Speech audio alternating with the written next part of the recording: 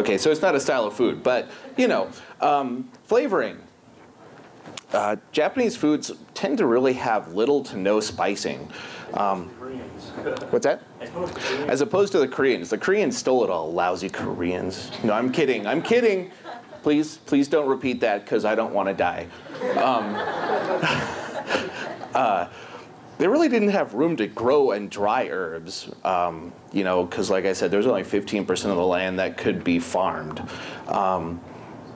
Some of them were imported, but this was halted when Japan closed its borders. Come on in. Everybody say hi. Hi. So a lot of their food tends to be kind of sweet or really more focused on all of the natural flavors of what's in the dish, which is something that I really love about Japanese food. And if you eat in the restaurant, you'll notice this weekend, we didn't go for a lot of the traditional Americanized Japanese food. Our stuff isn't overly sweet. It's not, you know, heavy, cloying teriyaki sauced. It's pretty natural. You guys have had the yakisoba and all of that this weekend. Pardon me. The potion's coming back to say hi. A lot of stuff they use is shoyu, you know, soy sauce, kelp, onions, sesame seeds, wasabi, and not everybody's favorite, monosodium glutamate. I know I'm allergic to it. I'm sure there's probably a lot of people who are. Monosodium glutamate, MSG. If you go to a lot of Chinese restaurants, you'll see it says no MSG added. It's basically a flavorless flavor enhancer. It doesn't add any flavor itself, but it brings out the flavor of everything, and then a lot of people puke. Or get headaches. Headaches or joint aches or yes. I ask a question real quick. Sure. About the spices. I noticed they don't use a lot of salt in their food. So how do they keep it fresh? They didn't have refrigeration, so. They would dry and smoke a lot of things. Like bonito is one of their favorite ones, you know, that they can bring out and reconstitute. So like everybody else, they kind of got creative with preserving their foods. They do a lot of pickling. So they do some salt, and they do their pickles fresh.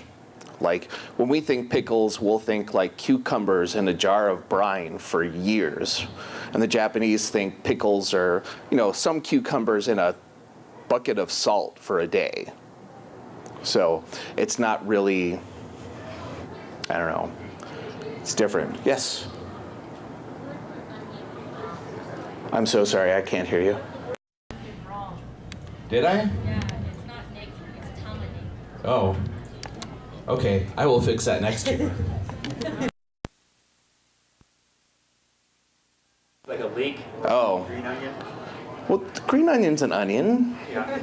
It has the word in the name, sort of. All right. So, what is usually served in traditional Japanese dishes? Rice. They do like sticky rice, which is easy to be picked up with chopsticks. Talk amongst yourselves. Okay, I'm not verklempt, but stop that. Japan actually doesn't export any of their rice. So as much as we would really love to have some of their amazing sushi rice, we can't get it. They will not sell it to us. Though you can get some pretty good rice from California. They make some really great sushi-style rices. It's not the same, but it's not far off. Ooh, soybeans. We're selling edamame in the restaurant too. Hey, I'm plugging it enough. Yeah. Does everybody else like edamame? Yeah. Yeah, just dipped in salt. So they are a legume, which is just a big fancy word for bean. And they're native to Eastern Asia. Everybody say hi. Hi. Bye. Okay, the joke's old. I got it. So it's been grown and used in China for nearly 5,000 years. One of the interesting facts is that soy is one of the only 2 complete proteins in the vegetable world. And you can cheat again, the other one being quinoa. Anybody had quinoa? It's pretty tasty. Not my favorite, but it's not bad. So soy is really low in fat and high in protein, so it's one of the best things we can eat. Yeah. Do they ever use crop rotation with the soybeans? Crop rotation? Yeah. Replenish the nitrogen? I would think so, but I honestly don't know that much about farming. I know what you're talking about, I just don't know. I would guess so, because you know, nobody wants the Great Dust Bowl again. I can imagine that Japan would be devastated if they lost some of that stuff. So we're going to keep going. Part 3. So edamame, that's what we were just talking about. I put way too much text in here. Soy is also the primary ingredient in soy sauce. Nobody guessed that. Soy milk, or that one. Miso, and natto. I've never tried natto, but I keep meaning to. No? It's you either like it or you don't. That's what I've heard. So, I mean, it's basically rotten soybeans. We like to put that fancy word of, you know, fermented to make it not sound so disgusting. But it doesn't really work. And more soy. So it's also really great as a protein substitute, like we were saying, because a lot of people can't digest meat. It's too hard for them. So they'll chop it up and form it into steaks and then spray paint color on it. That's what you all have to look forward to in about 40 to 50 years. Me too, but that's all right. So it's also an ingredient in a lot of other products like soap and cosmetics and medicine and crayons, which I didn't know, but you know, that's cool. Clothing. Do I have any questions? Am I boring you? Should I dance? I suffer from WBS. I am a white boy. So, food. Eggs. I like eggs. This is the part where we go into ingredients. I may be moving too quick. I don't know what time it is. Am I good? All right. I've got another hour, so I may be moving a little fast. But so they like chicken or quail eggs. Anybody had a quail egg? 1, 2, 3, 4. Hi, come on in. Everybody say hi. Hi. Uh-oh. Thanks for coming. I'll be right back. Okay, cool. I won't embarrass you if you leave, I promise. Okay, I embarrassed him, but I clicked right, not... All right, kumquats. I love kumquats. Anybody else? They're sour. They are kind of sour, but that's why I like them. Do you have a question? Okay. So, as you saw, it looks kind of like an ovoid orange, like an egg. The skin's kind of sweet, and like you said, the flesh is rather tart. And really, they're the best between November and March. And don't pick any that have been beat up. That makes for bad eating. And, you know, peel it and eat it instantly. Although you should pay for it first. The grocery stores really appreciate that.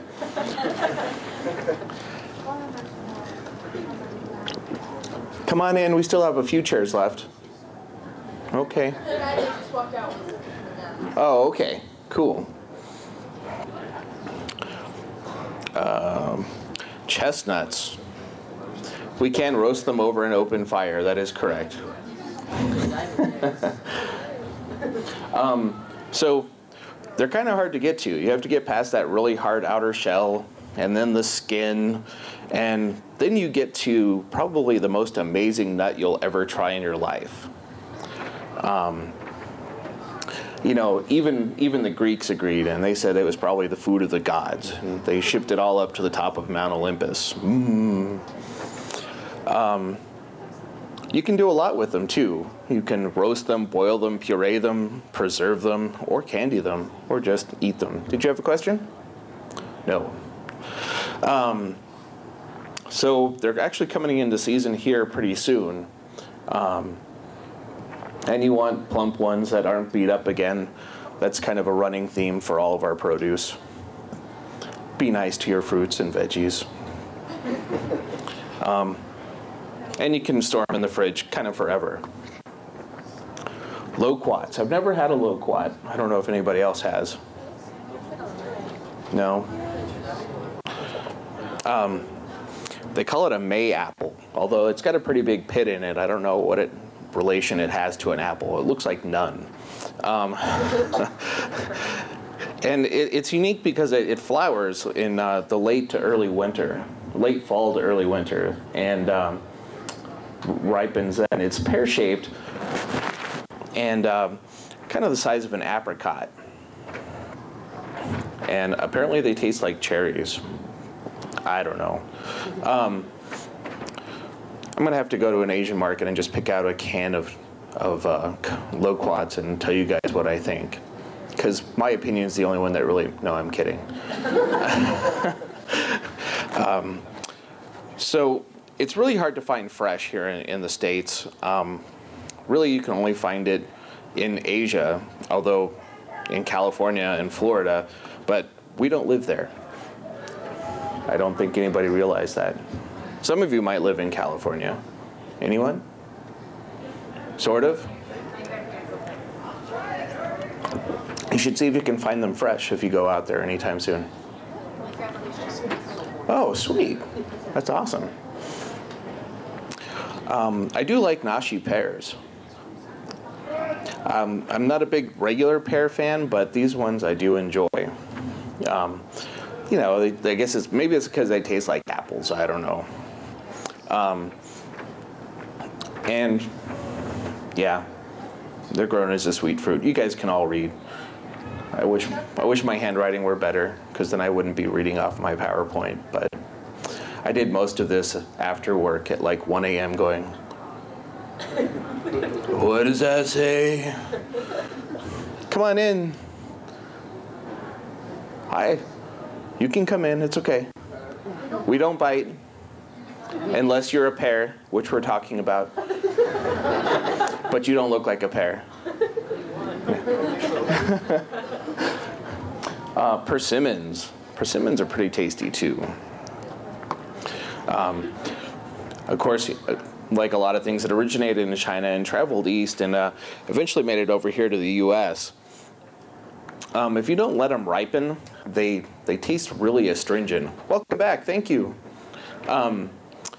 With a lot of things, we call them tannins. It's the same thing that you get in wines. It's what sticks to your teeth and makes it feel like you have a fuzzy wool sweater on them. If you run your teeth over them, it's not much fun. But if you let them ripen, they're really tasty with that pulpy jelly. Veggies. I know, I'm not always the best veggie eater, but I try. Cucumbers.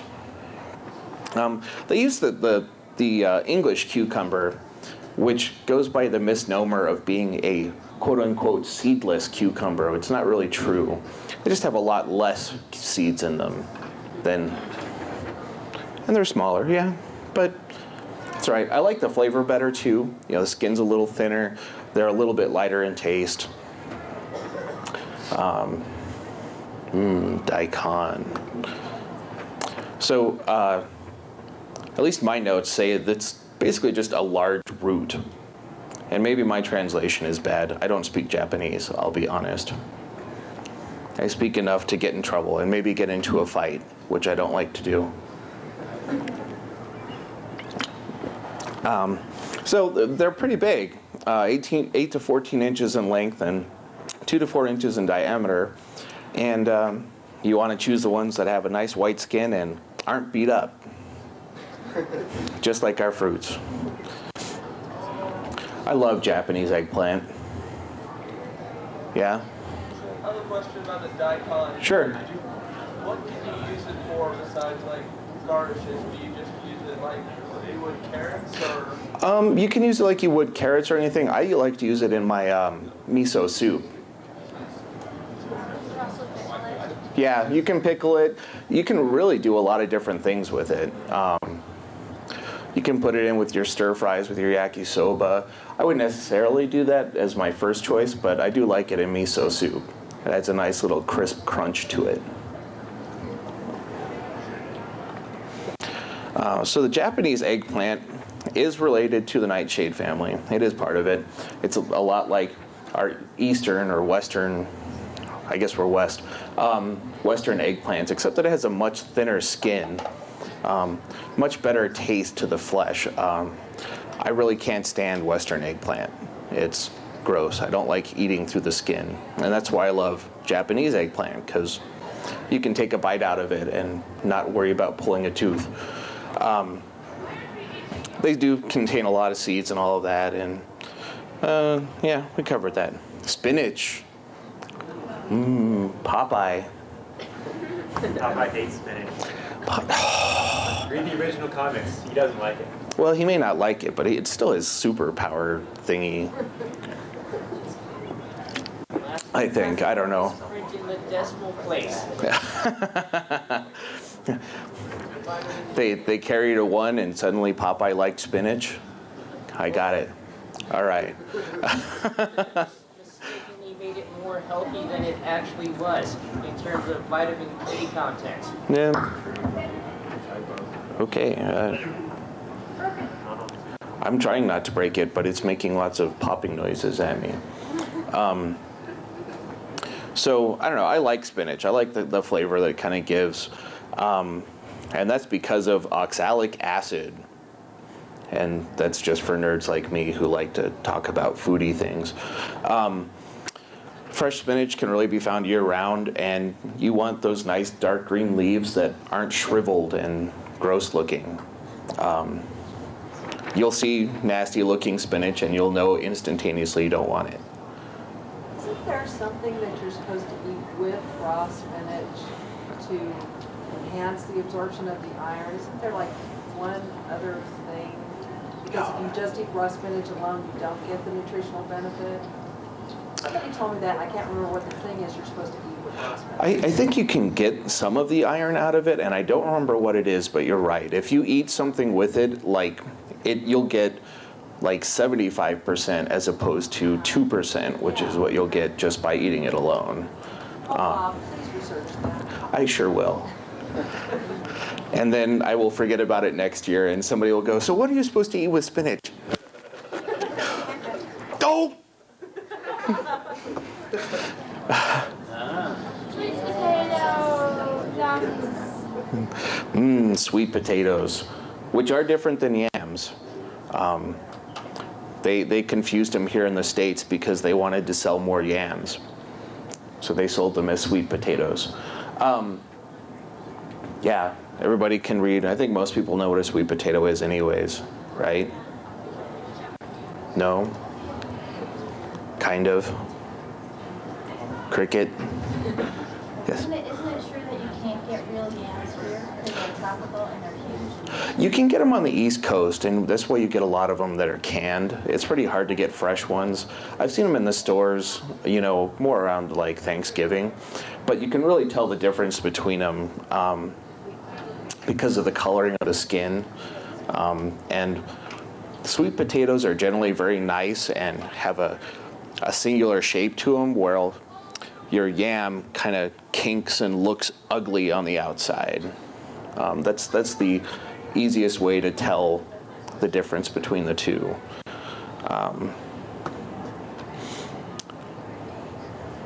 Okay, yeah, so you can find them kind of sporadically.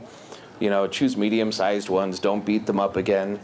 And they actually are, they're really hard to store. You have to use them fresh. because you have to keep them around 55 degrees and absolutely dark. Otherwise, they grow eyes faster than potatoes do, and it's really nasty. So seaweeds. Hijiki. It's a kind of a brown sea vegetable. I don't know if you'd really call it a seaweed, but sure, why not? And it's been a part of their, balanced diet for centuries. High in fiber and a lot of vitamins, and according to the folklore, nobody heard that, right? Although it could be folklore because we eat it. It aids in health and beauty and has been associated with the black lustrous hair of the Japanese. Nori. A lot of the sushi uses nori. Paper thin sheets of seaweed, and you can get them in a lot of different colors, from dark green to purple and even black. And talked about sushi, really high in protein and vitamins and calcium and iron. And most of the time out here, we find it packaged in plastic or sometimes canned. Wakame. Never had this one either. Deep green color and used in many soups, like miso, and simmered dishes, occasionally in salads. This one is really high in omega-3 fatty acids and is one of the most nutritious vegetables available. In Australia, they really don't like it. It's considered one of the worst weeds ever seen and is 97th on the list of the most invasive species in the world. Yeah. I don't think they like to be eaten. That's why they keep coming back. They're going to strangle us someday. Kanbu. Hello. Okay. Usually sold dried or shredded, and it's one of the main ingredients in dashi. We made all of our dashi fresh for the udon noodle bowls, which took me forever. I hope you really appreciate it. It's delicious, and it's one of those things that has a lot of really naturally occurring monosodium glutamate. And the first written record of kombu's use was in 797 AD. However, they suspect it's much older than that. It's been used a lot longer.